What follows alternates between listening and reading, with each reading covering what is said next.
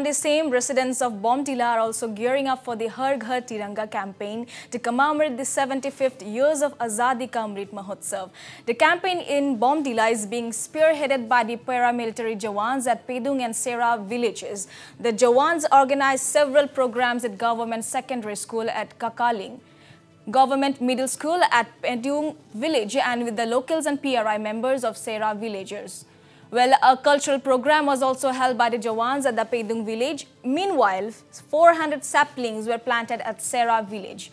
Besides, a cleanliness drive was also organized, which was joined by villagers and PRI members and all ranks of the force.